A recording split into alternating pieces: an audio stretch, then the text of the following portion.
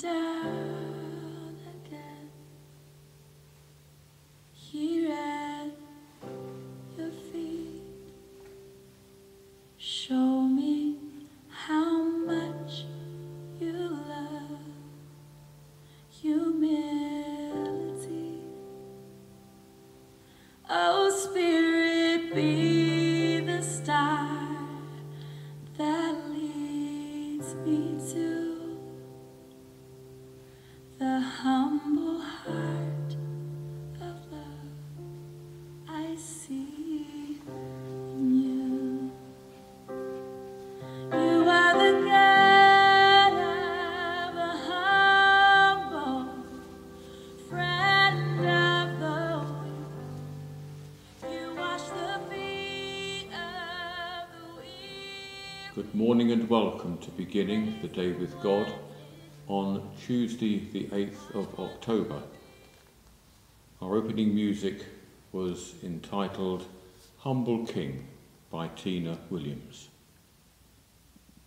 Blessed are you, Creator of all, to you be praise and glory forever. As your dawn renews the face of the earth, bringing light and life to all creation, may we rejoice in this day you have made. As we wake refreshed from the depths of sleep, open our eyes to behold your presence and strengthen our hands to do your will, that the world may rejoice and give you praise. Blessed be God, Father, Son, and Holy Spirit. Blessed be God forever.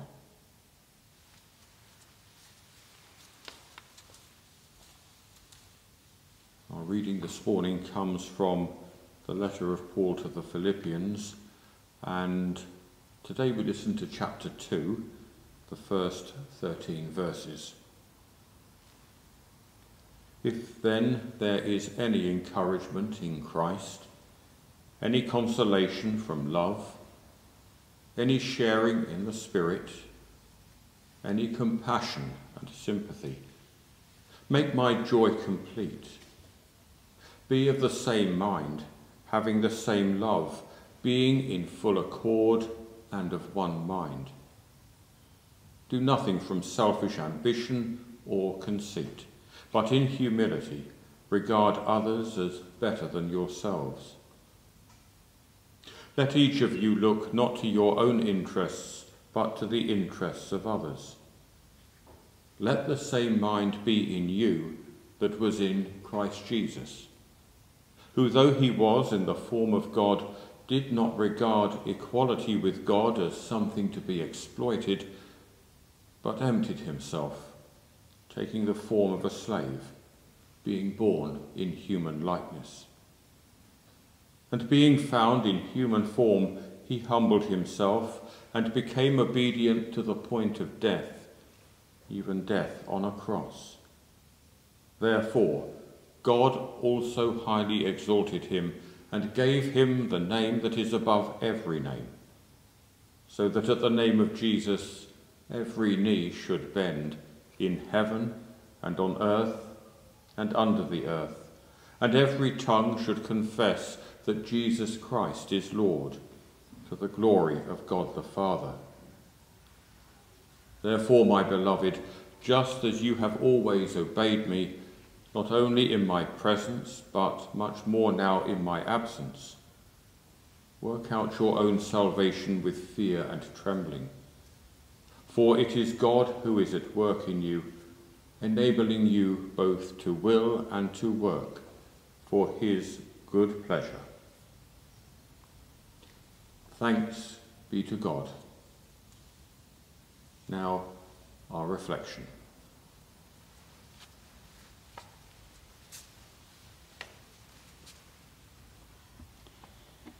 This passage presents us with one of the great hymns to Christ in the New Testament. To my mind, only Colossians 1:15-20 is its rival. He is the image of the invisible God, the firstborn of all creation. For that reason, it is easy to jump straight to this magnificent outpouring about Christ and pass over the important reference to the Holy Spirit. If then there is any sharing in the Spirit, any compassion and sympathy, be in full accord and of one mind. In the famous invocation from the second letter to the Corinthians, which we often call the grace of our Lord Jesus Christ, Paul writes of the fellowship of the Holy Spirit. The Greek is identical, whether typically translated fellowship there or sharing here. The connection is profound. We have fellowship with the Spirit, and that is found and expressed in sharing with others. The relation of the believer and the church to the Spirit sometimes calls for poetry and metaphor. Streams of living water, a temple, fruits of the Spirit, and deep analysis. But it is also profoundly practical, being about compassion and sympathy. That is deeply demanding. Being of the same mind, in full accord, comes with difficulty for us, as it did, no doubt, for the Philippians. But it is both part of our calling and, ultimately, a part of God's blessing. Amen.